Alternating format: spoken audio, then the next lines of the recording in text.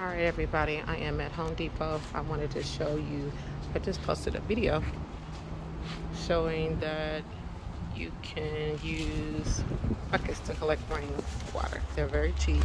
They got trash cans. And I talked about buckets, any form or anything that you can collect water in. They got all kinds of trash cans and buckets that you can collect water in. A lot of these I'm looking at is 31 gallons and 30 gallons. I think I have one at home, 50 gallons. I bought off Amazon. This is 44 gallons, still cheap. They have tops. You can buy tops for them. They got wheels, no wheels. I wouldn't want wheels because of the fall. But this is a 20 gallon. And if you look at your water bill and see how much you use of water before you started gardening, or that when you don't have garden days, you can see how much water. I would at least bare minimum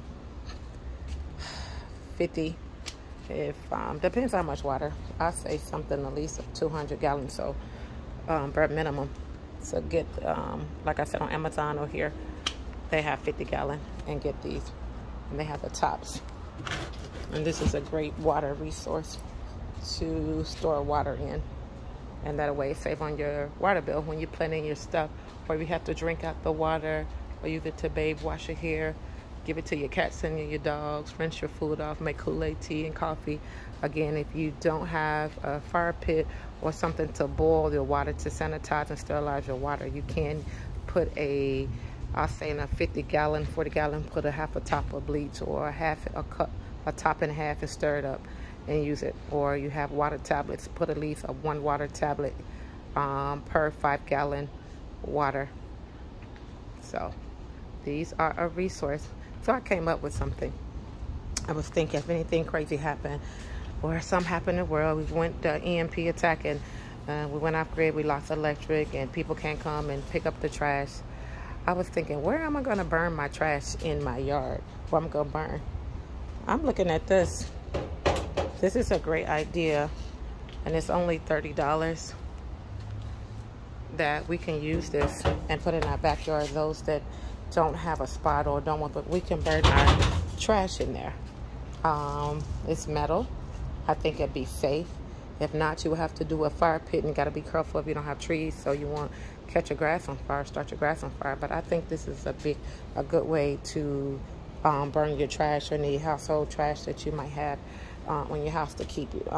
If you ever had to burn your trash because you didn't have no trash pickup because maybe martial law or the world was shut down temporarily for a week, month, 3 days, 4 days. And then I thought this was really cute. Put a couple small fishes in there. You can have it mate, but I think that is a great, wonderful idea. Just being creative and thinking outside the boxes. Still, it's a way of a washboard if you had to wash your clothes, because how you gonna wash your clothes? The average young person don't even know how to wash clothes. I think this is a great way. You can use that to wash your clothes if you didn't have a bathtub, if you didn't want in the tub. And of course, you got to get your pins for your clotheslines or rope if you didn't have that, and tie your clothes on there, and get some clothes clippers to hang your clothes on, young people, or just, you know, old school people my age and older, 49 and older. But if you couldn't wash clothes one day, how are you going to wash clothes? If you couldn't burn your trash one day, have you ever thought about it? Why would you think about it? There's so much going on in the world. Being self-sufficient if you lived off grid, and just say hypothetically you didn't want to burn your grass up. You like your grass, like your yard is so pretty. I think this is a phenomenal way of burning your trash. Look how deep it is. And again, it is 31 gallons. You can put a lot of stuff in that. Again, you can store water in this one. You can put a couple of fishes in it. Same thing with this one. I saw a guy on his YouTube channel and they have fishes in there. So these are multitask. Not only trash, water, you can make fish in there and have fish in there and have your own. This is a multifunctional trash can. So don't just look at it with the simple eye as a trash can. Look at it as a multifunctional needs. What could I do? Don't just look at this as a trash can. Look at this as a water collector. You can collect water where you will never have, and it's free. You don't have to steal for a bottle of water. But yes, so just want to share that with you all. So find your nearest Home Depot, Lowe's, Tractor Supply store, or Ace Hardware, whatever's cheap in your area, what's available. Grab you a couple of trash cans. I think it's a great way of just be mindful with wheels. I wouldn't get wheels because it'll blow and it'll waste.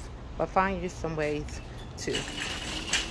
And again, this is a nice planting pot as well. They have these. This is a good thing. Collect water in. It's put your plants in it as well. I saw a girl on YouTube, a little girl, a little baby girl. She was swimming in it. So it's so many multifunctional that you can see things just with the natural eye. And what else can I do with besides planting with it? You can store fish in it. You can put fish in it. Fish, yes. Got a little baby, you can play in. You can bathe, and a little kid can bathe in that.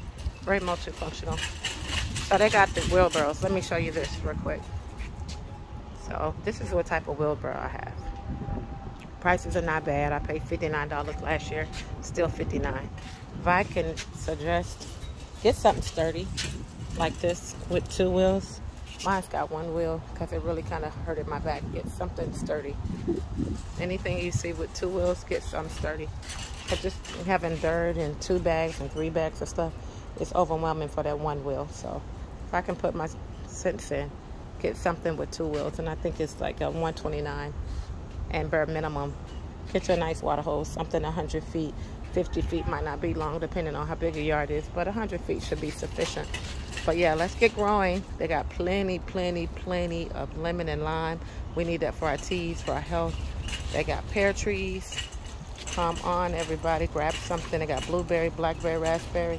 It is no excuse that you don't have a fruit tree or blueberry tree on your balcony, behind your townhome, on your back porch. Something, grow something in Jesus' name. So take a leap of faith. And they got plenty of dirt where this came from. So can't say I can find no dirt. They got plenty of dirt, plenty of ground soil, plenty of dirt. So step out on faith, take a leap of faith. I love you, I love you, I love you. Am I my brother's keeper? Yes, I am. In Jesus' name, I love you and many more. Continue to like and subscribe and follow me on my YouTube channel. Bye. Thank you.